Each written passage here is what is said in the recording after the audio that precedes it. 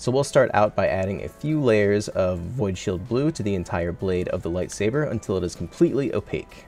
If you pay attention to the lightsabers in the films and in the shows, you'll kind of notice that the center of the blade is a very bright white, while the actual color of the blade glows around the center. So next up, we're going to use matte white to paint a solid line right down the middle of the blade to kind of simulate that glowing effect. You can really use this technique with any lightsaber color. As the lightsaber is dry, I recommend varnishing it right away just to really seal in that color once you're happy with it.